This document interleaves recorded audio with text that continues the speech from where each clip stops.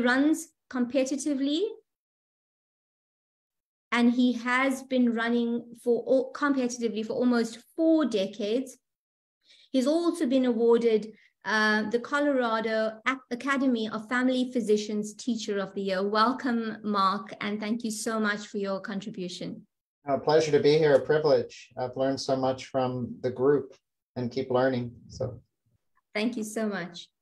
And obviously, Mark doesn't need any introduction, but for any of you who are new and joining us for the first time, this textbook is for everybody. Another person who needs no introduction is Dr. Rob Sivers. Dr. Rob Sivers specializes in weight management and bariatric surgery for adults and adolescents in West Palm Beach, Florida. He's been doing bariatric surgery for 18 years, performing over 8,000 surgeries.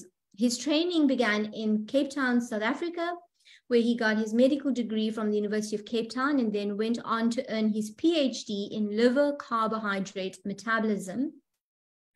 And Dr. Sivers' research led to a comprehensive understanding of the toxicity of chronic excessive carbohydrate consumption as the primary cause of obesity. He's developed the practice into an internationally recognized center of excellence for obesity surgery.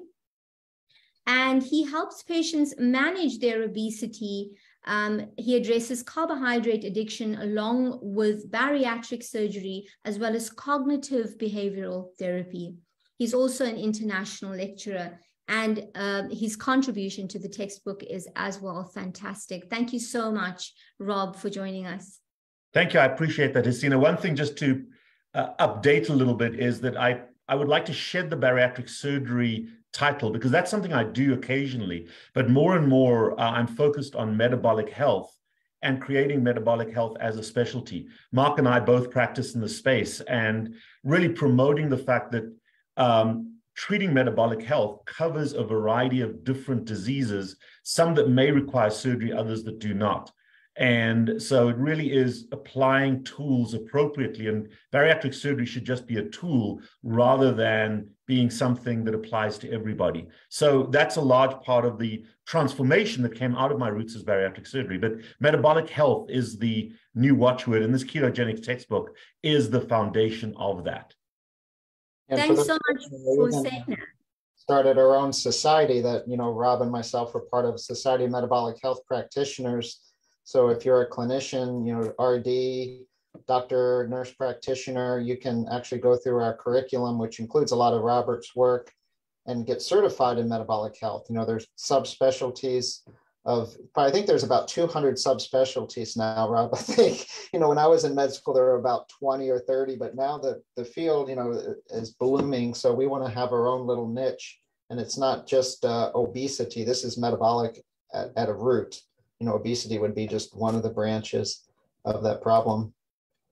So check us out online, Society of Metabolic Health Practitioners. You could just search that, and we have a web page. We have clinical guidelines on there and how to certify. Thanks so much. I think for us who know you in this space, we know what you do, and mentioning things like bariatric surgery. Rob, since you spoke about that, for people who are considering bariatric surgery or who know what bariatric surgery is, can you tell us briefly how therapeutic carbohydrate restriction has impacted your practice and leaning away from bariatric surgery towards nutritional-based and other therapies? Yeah, I think if I can just have a short platform here, what we're talking about is weight loss versus weight loss maintenance. And if you look at by far the three commonest practiced modalities in the weight loss space, diet is number one, and all diet is ultimately based upon a concept of caloric reduction. Eat less, do more. So even ketogenic diets are still a form of caloric reduction. The second methodology that I know Mark will talk a lot about, or is very into, is the medications. And right now in America, they're pouring GLP-1. I think if you turn on the tap in America, Ozempic comes out of the tap. Everybody is on Ozempic, and it's being used and abused. It has definitely got a place in weight management. And then the third part is bariatric surgery or devices, whether it's a balloon, whether it's a surgery, all three of which are designed primarily, or the people use it for caloric reduction, and everybody loses weight. The problem is 100% of those, if used as an exclusive methodology, and I'm using the word 100%, they fail because people do not understand why they gained the weight in the first place. And unless you make a transformation in the root cause of their obesity, for example, if you use diabetic medication, nobody ever cures their or puts their type 2 diabetes into remission using medication. You control the numbers, but you're still diabetic.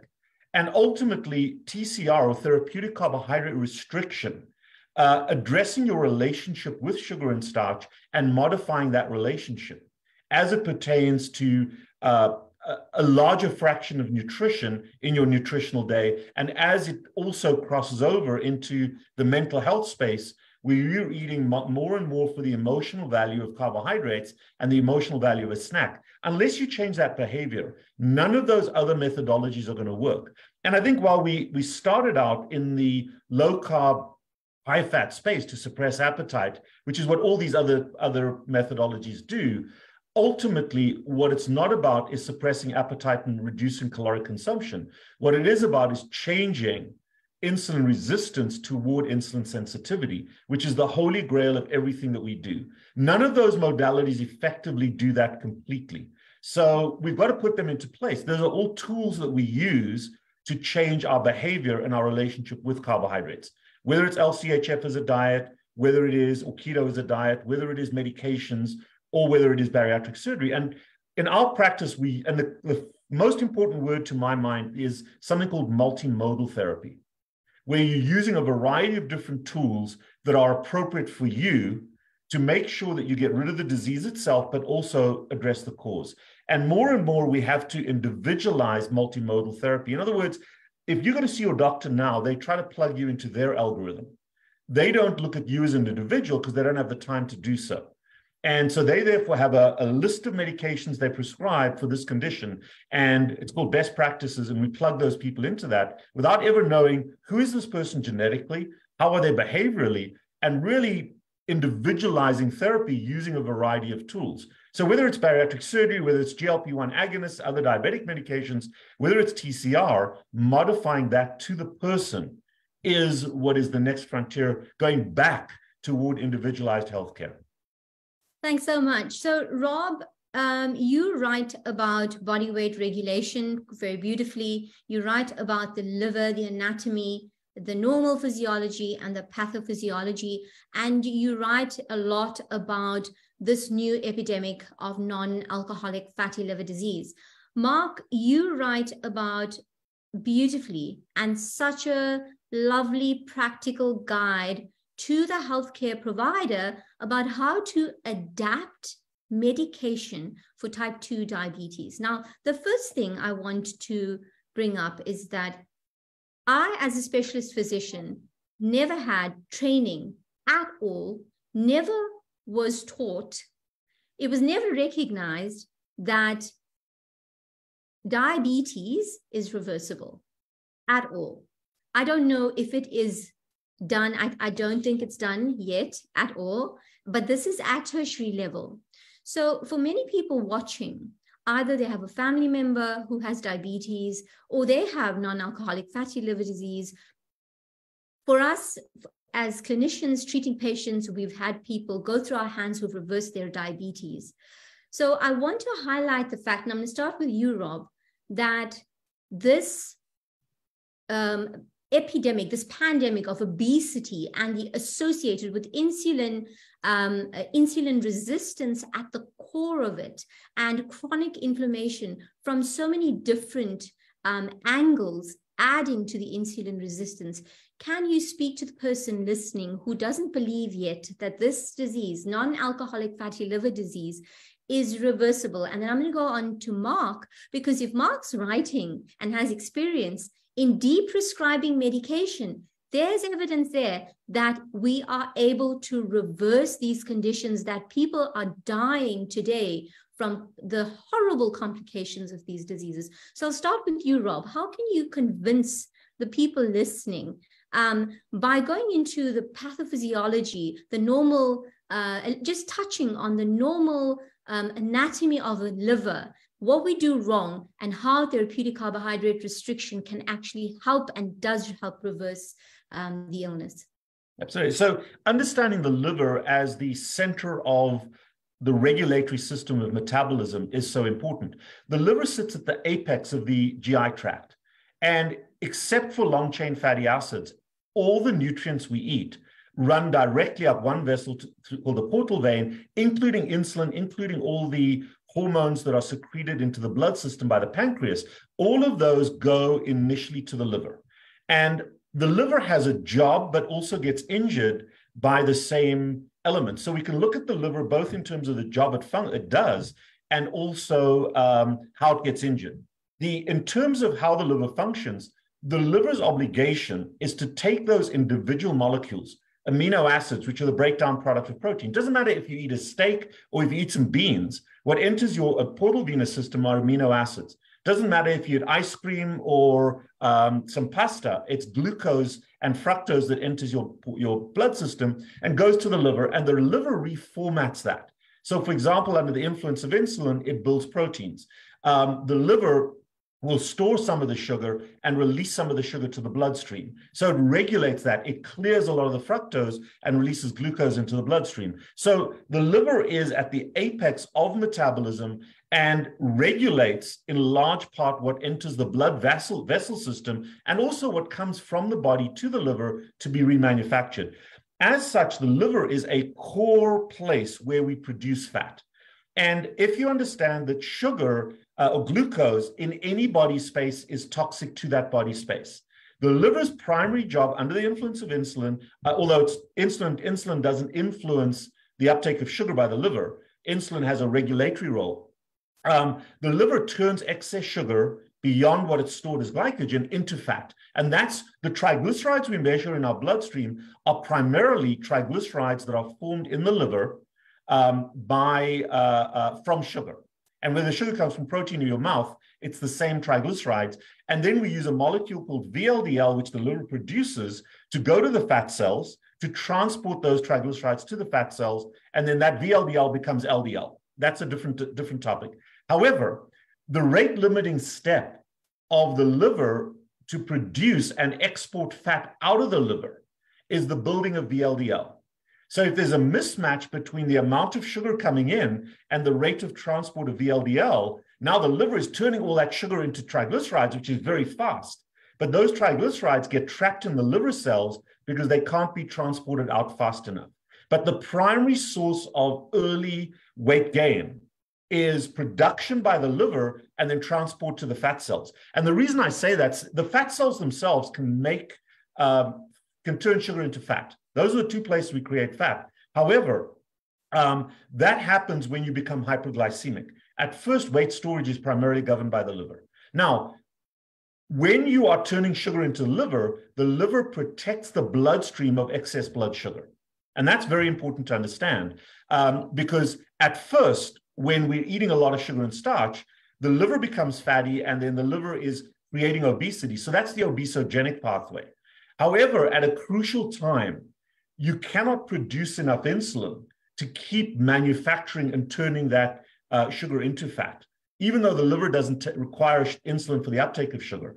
And then that extra sugar starts spilling over into the blood vessel space. If the fat cells can't turn that sugar into fat, now our blood sugar starts to rise. And so fatty liver disease, at first, NASH, non-alcoholic fatty liver disease, it's not really a disease, but it's an observation. When we take a biopsy of the liver and you look at those fats at the liver cells, you can actually see storage droplets of fat in the liver. That's the liver doing its job. However, there's a transition point where the sugar concentration in the bloodstream of the liver is so high, it starts to damage the blood vessels in the liver. And now we see inflammation of those blood vessels. That was my PhD. In my PhD, we flooded the liver with excess sugar using an insulin clamp, and we actually caused damage to the blood vessels in the liver. And when you start to damage the blood vessels in the liver, that is the first indicator of diabetic damage. That's diabetes. Diabetes is a blood vascular disorder, and it also gets into the interstitial space of the liver. So now we start getting inflammation. So we've got fatty liver, which is the liver just doing its job excessively. And then we add in a second element of inflammation. And that inflammation is crucial because it starts to plug up and damage the blood flow through the liver. And as the liver starts to get less flow of nutrients, it's less able to do its work. And that inflammation is now called hepatic steatosis, or inflammation of the liver, or hepatosteatitis. So we're getting inflammation, which is really the damage to the liver. But fatty liver disease, it's not a disease. That's a normal process of the liver eating a lot of carbohydrates. So when you've got early fatty liver disease and you eliminate carbohydrates from your diet, you can correct fatty liver disease in a week. How do I know that? Because as a surgeon, we can biopsy the liver and look at the clearance when a patient is being off carbohydrates for a week.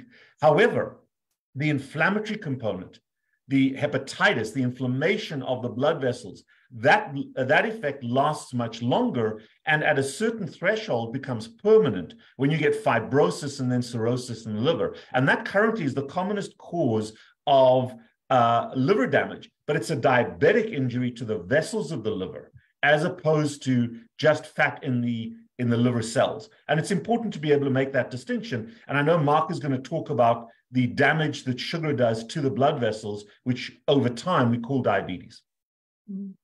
Thanks, Rob. I've got experience working in the liver unit at our local tertiary level hospital. And, just random a patient going in for an ultrasound of something random, and a random finding is non-alcoholic fatty liver disease. Let's say you send the patient in for a renal ultrasound. They will, it's not uncommon to have a report that there is also evidence of non-alcoholic fatty liver disease. So with this beautiful explanation you've given of the pathophysiology, one would assume that the first step would be to talk to the patient about carbohydrate restriction, but that is not done. So I think let me stop you for a second. The first issue with providers is they have to understand that the fat is not the problem. But if you biopsy that liver, if you ultrasound that liver, all you're seeing is fat. If you look at the liver at surgery, you see a fat in the liver. So it's very easy, just like we do with cardiovascular disease, to assume that the fat is the injurious molecule. And we see that with plaque in the blood vessels, we see the same in the liver. You've got to be able to work backward from observation to pathophysiology. Once you understand the physiology by which the liver works, this is the liver creating that fat out of sugar, then you can actually apply an appropriate remedy. If you believe fat is the problem, you're going to go down the pathway of fat restriction. So fat diet. And that's exactly what happens at the moment. The immediate kind of knee-jerk response to every single patient who comes in with non-alcoholic fatty liver diseases, go to see the dietitian. The doctor isn't even taught what the problem is. And what does the dietitian prescribe? The dietitian prescribes a diet that is low in fat, contains grains, and doesn't target anything, seed oils and all of that. So Mark, I want to come to you because you've also contributed to the chapter on type 2 diabetes. To carry on from what Rob's spoken about, non-alcoholic fatty liver disease. Obviously, we know that the diagnosis of type 2 diabetes is being made way too late. So for somebody who's new to this, for a doctor who's interested in preventative therapy or early, nutritional-based therapy, how can you explain the progression and where should we be starting to diagnose these patients? And then where does therapy, nutrition-based therapy come in?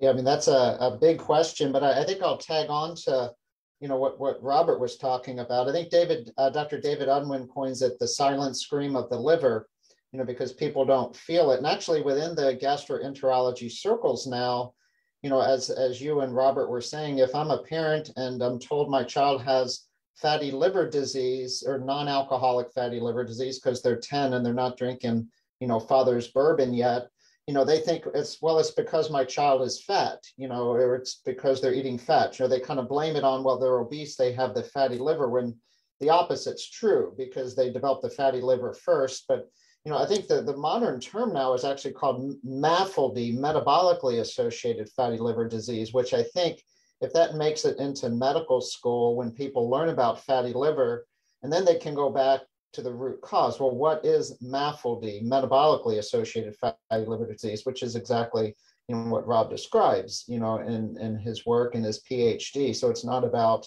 you're eating a carnivorous diet. It's about mostly the fructose is probably the biggest culprits. And so it really does start. We're doing a pediatric trial now. We're almost a year in. And these children, even before pre-diabetes, they've got insulin levels off the rails, and they already know they have fatty liver disease. Some of the kids have even had fibro scans. I'd be curious to see, what Robert's thought is on just, if we just screened children with a fibro scan, which is a non-invasive liver scan that shows some of those early changes, and they have elevated transaminases. We had one child who's the transaminases, for those listening, these are markers of liver inflammation. So we had a 15-year-old when they enrolled in the trial, and the transaminases were in the 200 to 300 range, where normal would be about 20.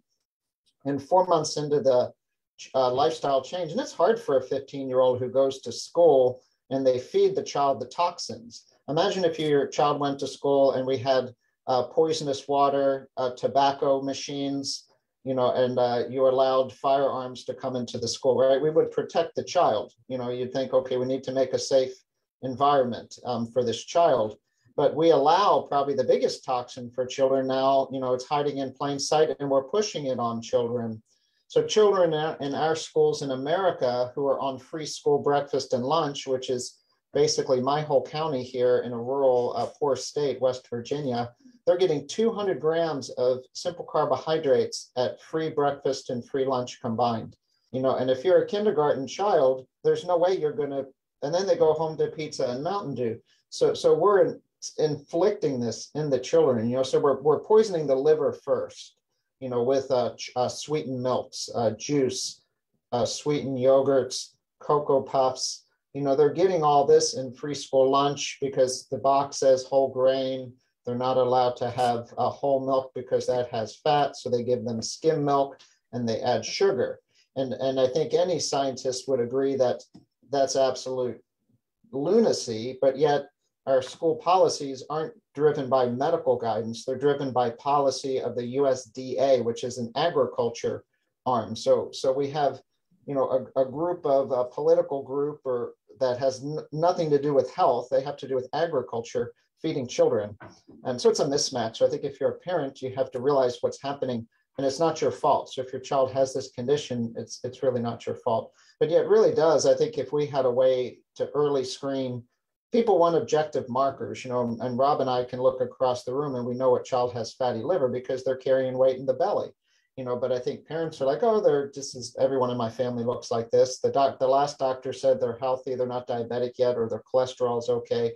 But no, they are becoming diabetic if we were to actually draw an insulin level on that child, which we're seeing insulin levels, that are just off the rails, up into the 80s to 90 range, where normal would be less than 10.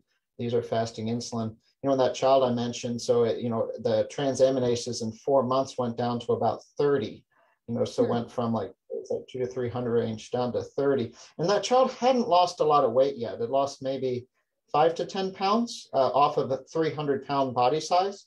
So it was a bit frustrated. So this child was frustrated. The weight's not coming off yet, but this child was so far into insulin resistance. It takes a long time to get the insulin load down, but so we gave that child some love and said, look, and the child's still doing well. Your liver is unpacking, and we got to unpack the liver first before you're really going to lose the weight. And that child's suitcase was fully stuffed. So that child's liver at a transaminase of 300, and the child had all of the liver specialist tests. So they didn't know why the liver, hepatitis tests, all the different weird stuff we learn in med school, they were all negative, but it was a food-induced problem. So yeah, catching it early with other markers than your traditional markers, if you're a parent, an insulin level, looking at the liver enzymes, and even considering one of these non-invasive liver screens. Are you using, Rob, are you using fiber scans at all, or do you see any early utility in that in children? I don't. I think that the FibroScan gives you an answer, but it doesn't give you a response. So I can do blood work. I can look at the ALK Phos. I can look at the AST and the ALT, which are markers of injury to the liver. But as you said, the most important test for these kids is their C-peptide, their insulin levels, their A1Cs, their blood sugars. The diabetic metrics are far, far more important, especially since these kids are not, and we talk about children now, but even in adults. Once you have that, I don't like the word diabetes. I prefer the word insulin resistance, because you can have someone like this 300-pounder with very, very high insulin levels who's not diabetic. And the reason for that is their liver and their fat cells are preventing them from becoming diabetic by clearing the sugar from their bloodstream. It is only when the liver and the fat cells fail to be able to convert all of their excess sugar into fat that their blood sugar starts to rise, and that's related to insulin resistance. And so some people's blood sugar rises early because they can't clear that sugar very early. They're not very heavy, but they're as insulin resistant as the other group. They go on to damage their red blood cells, which we call type 2 diabetes. But the process is identical whether you're obesogenic or diabesogenic. And I think this metabolic textbook is going to do a very good job of helping to define those two groups. You may say, okay, someone looks like me. Oh, they're very healthy. Well, I've lost 105 pounds. I've lost about 50 kilos, just under 50 kilos. I'm obesogenic. But if someone's my size and this is their top weight, and they eat like I used to, they're probably diabetic without being necessarily obese. And quite frankly, more of the kids are in trouble when they're mildly overweight rather than the 300-pounder. Everyone looks at the 300-pound morbidly obese person and says, oh my God, they're so sick. I'm more concerned about that child with a BMI in the 18 to 22 range when it should be in the 12 to 14 range, who is now starting to become diabetic. That's more of a concern for me than that enormous kid. I just want to bring the point to everybody's listening that the body is attempting homeostasis, and it attempts homeostasis, like what you've both said, for a long period of time, trying to process this excess carbohydrate and calorie intake and the reactive oxygen species that are being generated from the seed oils. All of these processes are in place to achieve homeostasis. And the way I describe to my patients is that the body is giving you time to make the change. But what has happened as modern society is that we've pushed the norm of BMI, like you said, Rob, a little bit over. So what we accept as a size of our meal, what we would have accepted, the number of meals a day, it's changed. The number of meals has changed. The size of meals has changed. The pant size has changed. The idea of what you should look like, the belief that you should gain weight as you age is absolutely unnatural if you compare it to the animal world. So what I wanted to talk about... Can I just make one statement, Hasina, about, because I think we've talked a lot. There is one sentence that defines everything, and Prof. Noakes taught me this beginning of this year. I was sitting with him, and he said this one fact. The human body has a primary obligation to clear excess sugar, where it's in the gut, where it's in the bloodstream, anywhere. And all of that homeostasis is geared toward protecting the body from excess sugar in that space. And once you understand that concept, everything else falls into place. All the physiology, everything else. But the human body, whether you're an athlete or an obese person or a diabetic, has a primary obligation to clear sugar. Thanks, Rob. So, I want to ask Mark to talk about the complications about what happens. But what we've got is a situation where you've got insulin, you've got carbohydrates, you push the carbohydrates up, your insulin goes up. Obviously, it's a lot more technical and complicated than this. You push the carbohydrates, in order to bring that sugar down, your insulin goes up.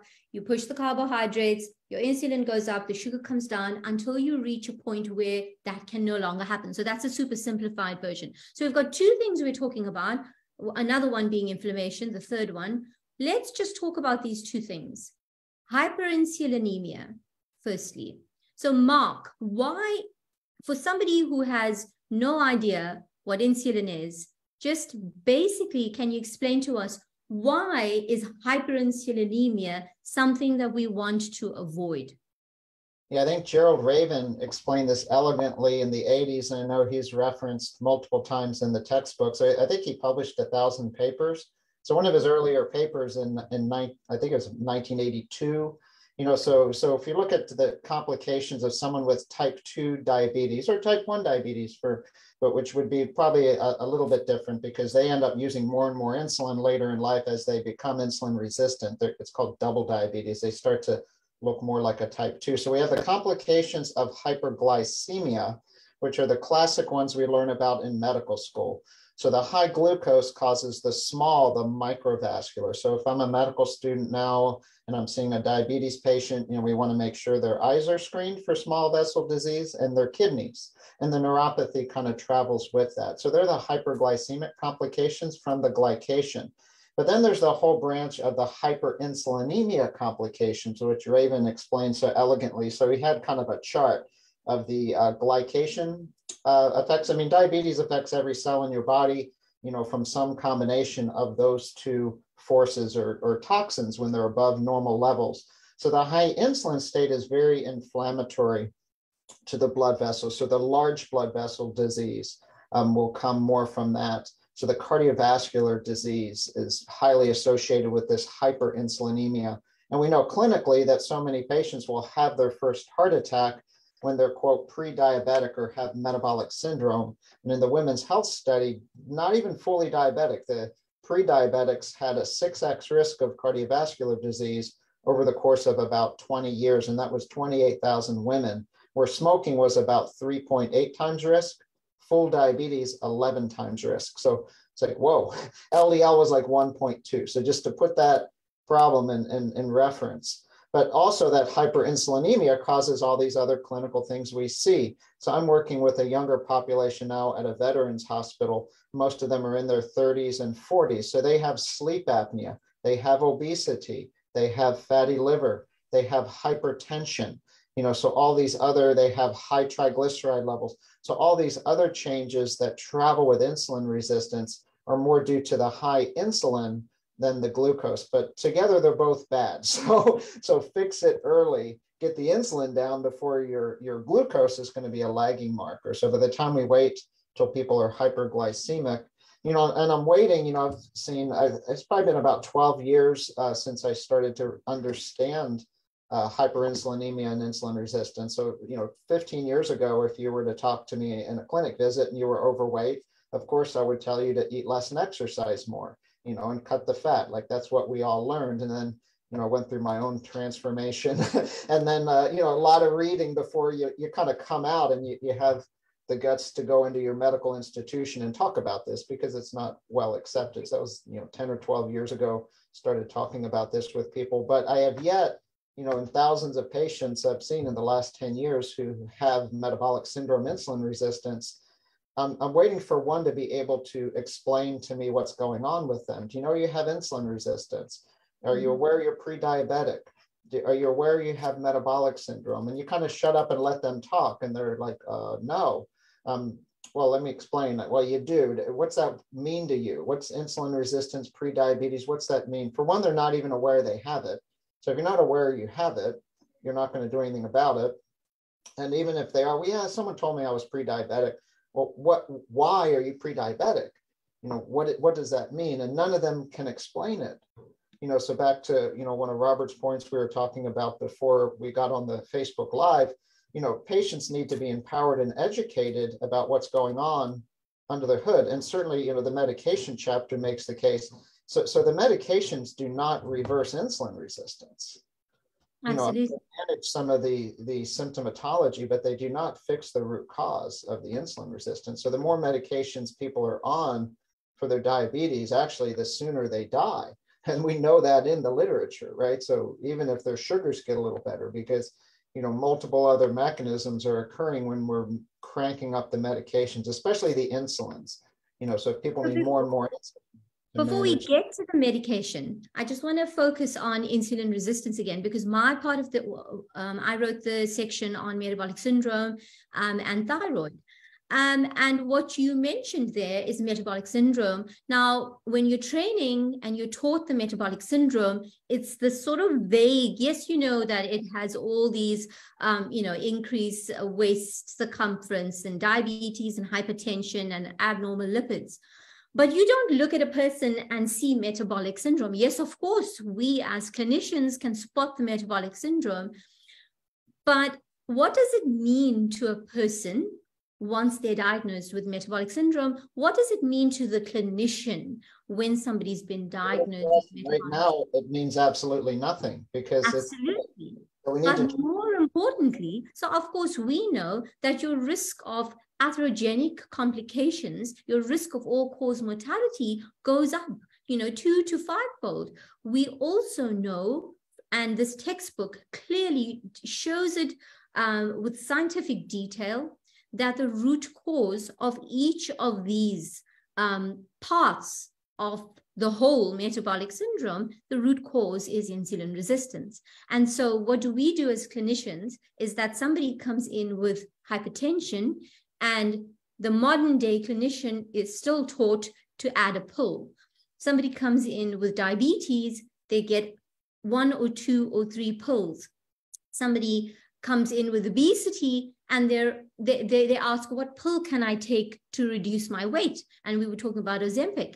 And, so I just wanted to highlight that this is the reason why this textbook is so important, because we're chasing our tails.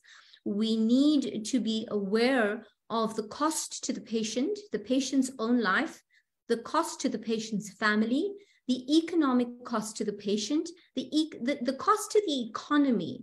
And we're going down the wrong route of prescribing medication. So Mark, tell us about, you talk about the tools for education.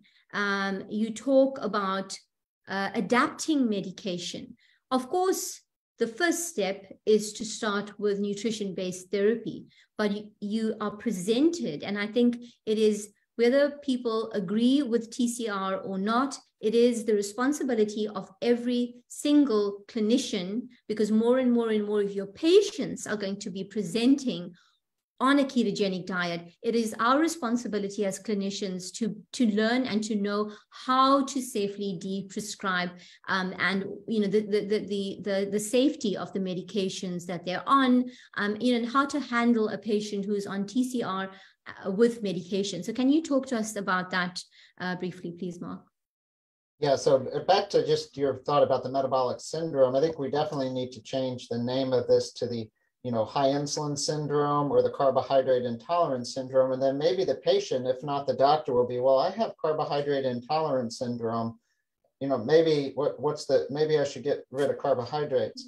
So the first step, with the medication reduction, I just pulled off my shelf. So this is a little book I wrote. It's called Low Carb for Any Budget. It's about a 50-page guide with recipes, but it explains in very basic, simple terms, the insulin resistance syndrome, how to start a low carb diet, the first week, which sucks for a lot of people, and on, but it actually, one of the pages on here, so we want to, because a lot of the doctors aren't aware of the medication. So, on this page here, so I have warnings about 3 times in here. If you are on these medications and you are thinking of starting a low carb diet, you must immediately reduce these meds, stop these meds, and talk to your doctor, because the doctors might not be aware that the patient's even trying a low carb diet. They may see it on the internet, or their friend is doing a low carb diet who's not on insulin or not on glipizide.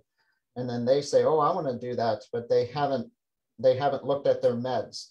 So we clearly put the medications into the safe category, the caution category, and the clearly unsafe category. So it's kind of common sense for anyone out there using these meds. An unsafe medicine is a medicine that makes your body produce more insulin. That would be a shot of insulin, or these medicines called sulfonylureas, because that insulin treats the carbohydrates. And if you immediately stop the carbohydrates, day one, those meds are off. And the patients are kind of shocked because I have on my phone, I track a lot of people with CGMs. And I saw a gentleman the other day, he was on 90 to 100 units of insulin. He was very skeptical. And I said, just try this. He was using like 33 times a day with his meals. I said, okay, I want you to use no more than 5. But he had a CGM on, so that's good. So like if it would alert if he was going way high. And following him on the phone, I called him the next day. His sugars looked almost perfect in one day. And I said, well, what you do? Did you actually go to 5? And he said, yeah, I went. So he went from like 90 to 100 units of insulin a day to 15 and had beautiful blood sugars. So in one day. One day. I mean, that's not all. That's one day. But you can't unsee that. So he knows this works. Now he just has to keep doing it. Yeah, so he knows it works, right? So you cannot unsee that. He's like, wow, no one ever told me that. And so it starts really with the patient education, but I have medical students with me all the time. And, so I think, people who are established in their practice, I think it's harder to get people to change their way of practice because they've always been trained. Well, they're insulin resistance, they're hyperinsulinemic. Well, let's just give more insulin to overcome the resistance. You wrote the chapter on thyroid. If you were hyperthyroid, would I just give you more thyroid? That doesn't make sense, does it? But that's kind of what we do with diabetes. They're insulin resistant. They're already making too much. So we just keep dialing more and more. And then I think the patients understand this sometimes even more than the doctors because they're just coming at it. I interview people and I get a clipboard and I draw things and open-ended questions. Well, if you're making too much insulin and it's causing your sleep apnea, your high blood pressure, your fatty liver, and they have it all, what do we need to do with insulin? And they kind of think, well, make it lower. Okay, so make it lower, right? So let's go to what you eat. You eat fat, protein, and carbs, right? So we eat food. Out of those 3 things, which of those raise glucose, which needs the insulin? And they think about it. And 100%, they'll say, they'll pause because it's the obvious answer, but they think that, no, it can't be that obvious, right? The carbs. And I'm like, yes. So what do you need to get rid of? The carb. And so like you start this just open conversation, but you can't talk and lecture to patients because they retain about 10%. So you have to ask them questions that they give you the answer, because then at least if they gave me the correct answer, I know they know it. If I just told them, sat and lectured them for a 40-minute visit, they're going to leave. I have no idea what they know. So, but the other really important thing about the meds, so it's very dynamic and that's why we want to treat this early. If someone is just on metformin, that's a safe med. It's very low risk, very low risk medicine. They're not going to get hypoglycemia. So that patient, we don't need to, be CGMs and things. I mean, it's very helpful, but they're not at any immediate risk when they start a low carb diet. They're not at immediate risk of hypoglycemia. So that's kind of a safer patient. But the ones who are on, the high dose insulin, sulfonylureas that we're immediately, cutting those meds, they need to have immediate access to us in some way. So they have my email, they have my text, because I need to know what's going on with them. Some clinics engage health coaches, like the Virta Health model, who's doing this on a big scale, right? Their whole platform, but they have health coaches and dashboards, so they're seeing real time. But Mark, what's important, sorry to cut in there, is that people who are listening understand that we spoke about homeostasis and how we have this journey that the patient goes through where the person is getting more and more sick. And if you don't institute the correct nutrition at the right time, the person is then getting drug after drug after drug. So you're getting, you are evading homeostasis, or you are getting closer to the end point. You are overcoming the mechanisms that your body has put in place to keep those numbers down.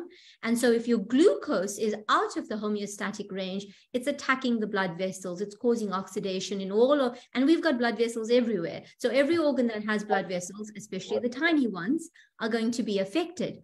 So the issue, as Rob said, when it comes to NASH, hepatitis, when you have non-alcoholic fatty liver disease, you still have time before you reach the hepatitis and the fibrosis, and there's nothing much you can do then. Similarly, with diabetes, you still have time if there's no target organ damage, so you don't have the nephropathy and the retinopathy and all the gastroparesis. There is still the ability to pull that patient back. So I want to start at that point and say, for both of you, these patients, we see patients that are not so sick, and we see patients that are very, very sick. Very few people understand that adiposity, obesity, is an endocrine disease, that the adipose tissue is itself secreting adipokines that is aiding and abetting this inflammation.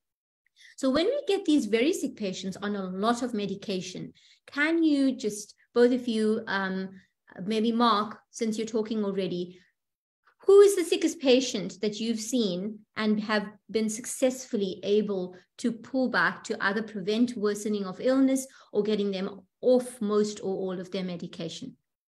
Yeah, I'm sure Robert's seen similar. I mean, I've seen multiple patients on 100, 200 units of insulin, who already have, end stage diseases of their diabetes. And yeah, they can stabilize those conditions.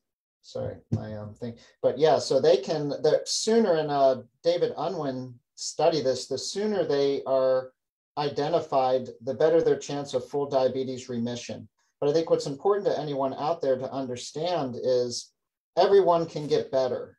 So the patients that will achieve full remission, mean no meds, normal blood sugar, the earlier you catch them, the better odds full remission of their diabetes. Someone who's been diabetic 20, 30 years, on high dose insulin, we want to pull them back, but they may, their beta cells may already be compromised. Their beta cells may have already failing. So those folks may still need a little bit of basal insulin. They may not achieve a full remission, but everyone, I've never met a single patient who can't get better, right? Just like if you're out of shape, you can get more fit. I've never met any single human who can't get more fit than they were today if they start moving again.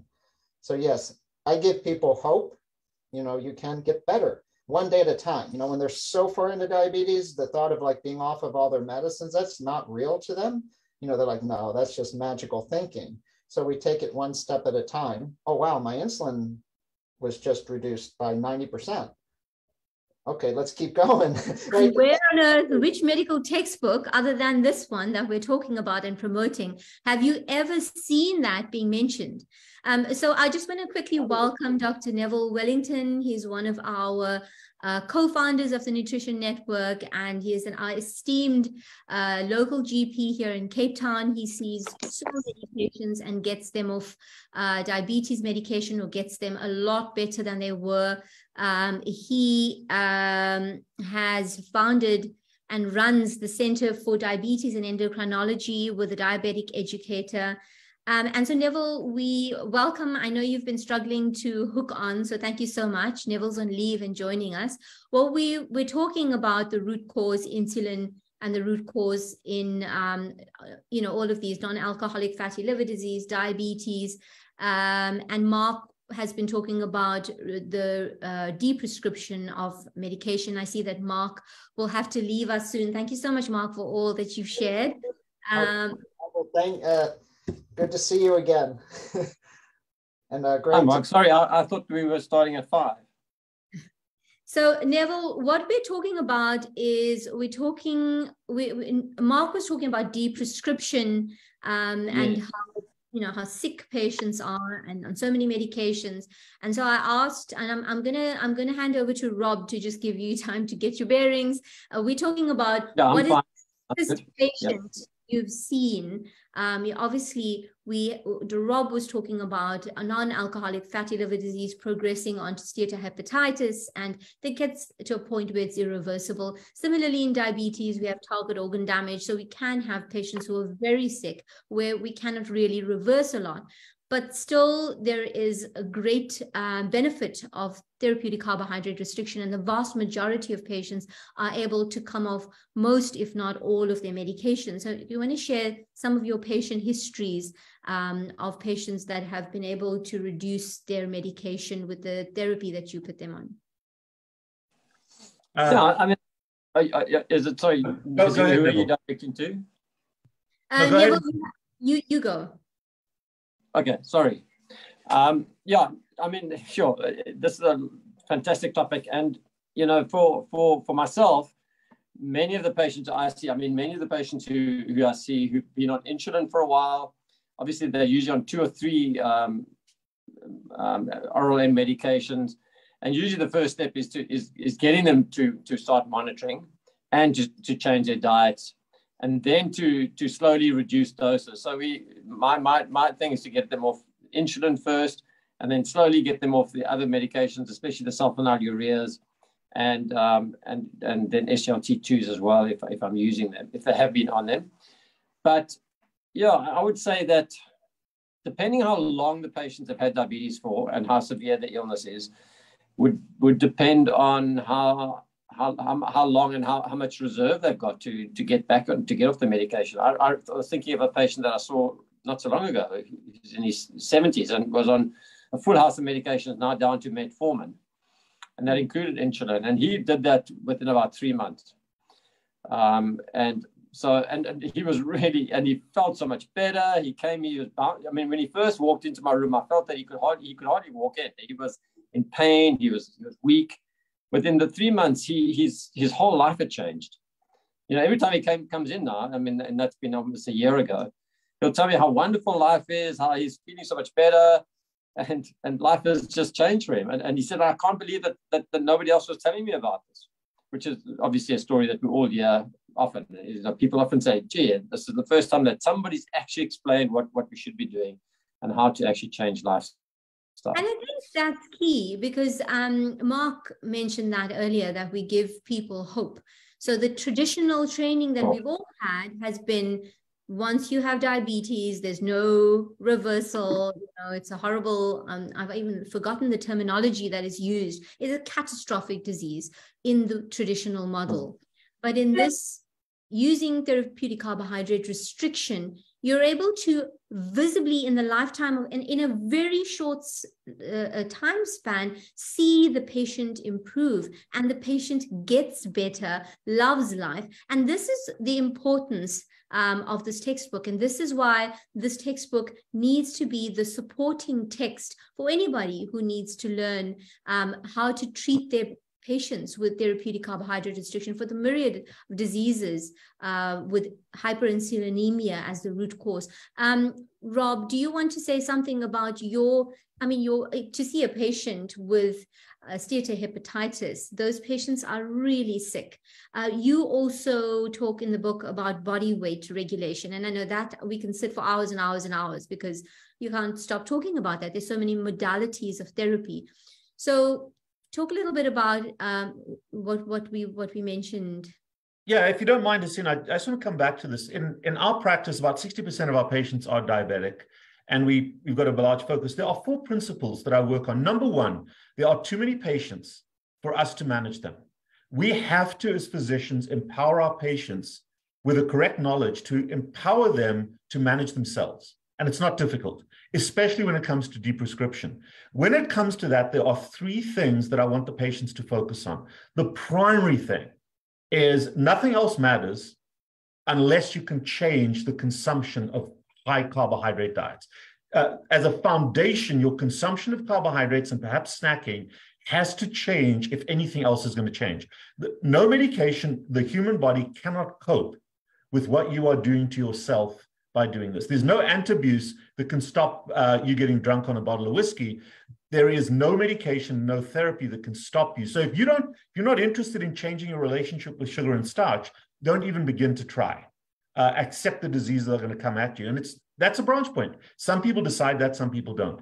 Once that happens, there are 2 things that we then focus on. So the assumption is that patients are addressing their therapeutic carbohydrate restriction, and both Neville and I have dietitians that help the patients with that. The place where I disagree, and this is based on my clinical practice, with most people in our space treating diabetes, I don't care how much insulin you give somebody. I don't care about how much medication you use. The priority for me is to lower blood glucose first.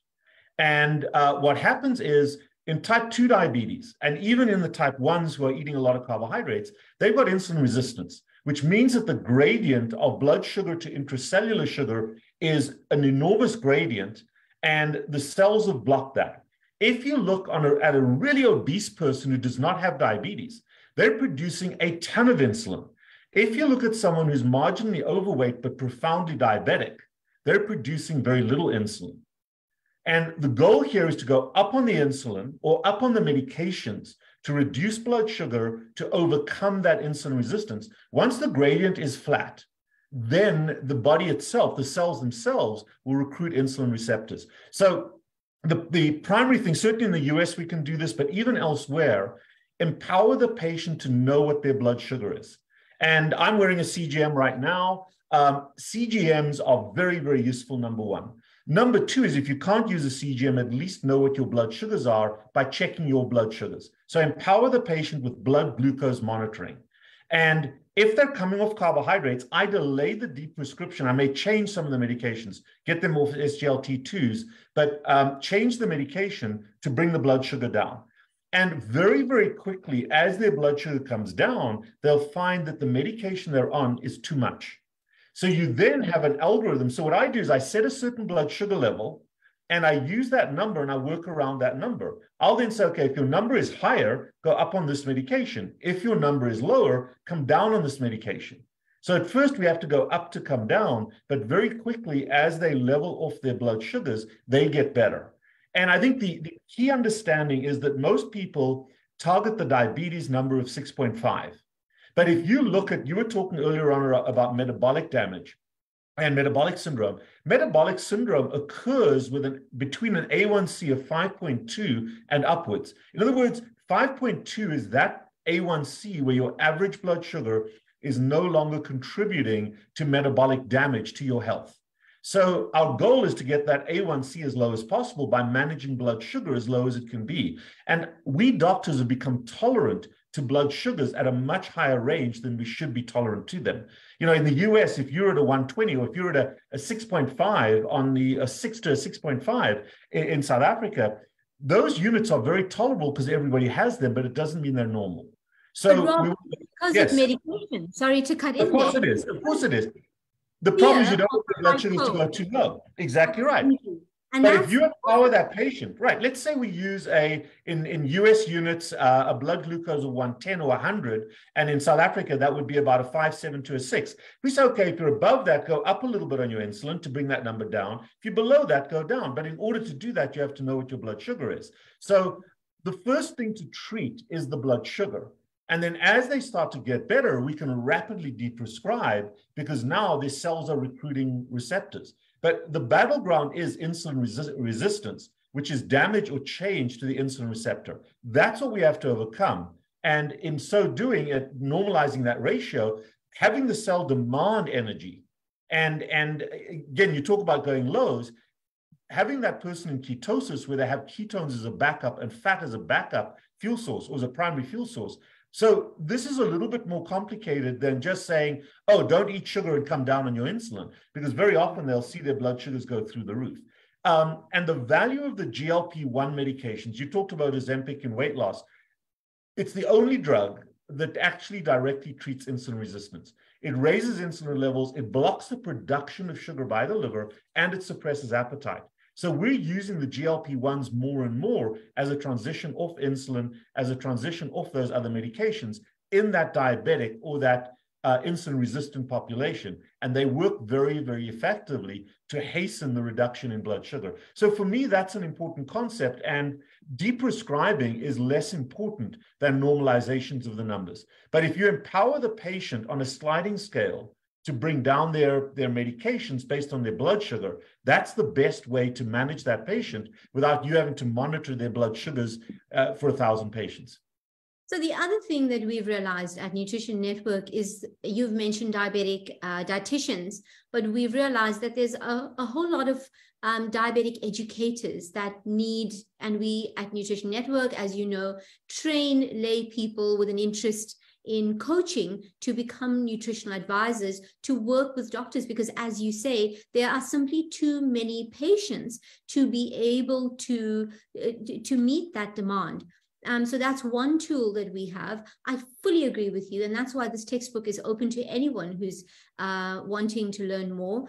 Education is key. We still have this very hierarchical approach to medicine, where the patient comes to you and asks you what to do, when in fact they're living in their body and they know better than us what makes them feel worse and what makes them feel better. So Rob, thank you so much. I think we've lost Neville. Why, in closing, why is this textbook required absolutely, urgently, as soon as possible? What is the need for this textbook, and who, in your opinion, should be buying this and reading it? I think everybody should have knowledge of this textbook, whether you are a patient, whether you are a biohacker, whether you are in the medical space of any sort, whether you're an educator, even whether you're an exercise physiologist. This has tremendous value from two perspectives. Number one, it gives a lot of practical information. Number two is the reference section, because so many people are out there flapping their gums about beliefs that are unsubstantiated by the truth. Just as a little anecdote, Cheryl, our dietitian, is doing a series on our YouTube channel where she's going back and looking at the history of some of the micronutrient dietary advice that we give to patients. How much water should you drink? How much vitamin C should you have? And it's amazing how much of that gospel is based on completely erroneous beliefs and that have been transformed and passed down generation to generation. The value of this textbook is, as an author and as a reader, it forced us to go back to look at the origins of the information that as clinical practitioners we're talking to patients about. And very often we find, oops, it's wrong, or we made a mistake. And this textbook gives us the facts, gives us the history, and brings us up to date about what the best practices are in the current situation, and debunks so much myth about the history, where politics and misrepresentation and, quite frankly, a lot of scientific lies have presented themselves. And the value here is you've got experts in every field that have referenced their work really, really well, and are able to tell a story as opposed to just give an itemized list of what you have to do. So once you understand a story, which this book tells, it's basically a storytelling book about human biology, which is what I love. I mean, Tim Noakes is a physiologist, which talks about how the body works. And we've crossed over too much toward epidemiology that gives us false facts. And understanding the story is what this book does. Whether you're a layperson, whether you're a biohacker, whether you're a practicing physician or clinician, or whether you yourself are a biologic storyteller of some kind at a university or wherever, this is the truth. Thank you so much, Rob. I love the biologic storytelling that you reference. I just want to agree with you as an author and editor myself that the chapters are so beautifully written, thoroughly referenced, and it's an absolute page turner. Your section, absolute page turner. Whether like now in Ramadan, I'm sleep deprived and I still can't keep away from it. So thank you so much for all of your effort and all of your hours that you've poured into this textbook. I know we had to edit quite a lot because you put so much work in, and I think we've saved that for the second edition. And thank you so much for joining us and for sharing and for all that you do for your patients. Thank you so much, Dr. Rob Sivers. Thank you. Thank you so much. And this is just a platform for the next generation. Thank you. Thank you so much. And thank you to all of you joining us. Please go out there and pre-order those textbooks and let us know what you think of it. Thank you so much and see you next time. Bye-bye. Bye.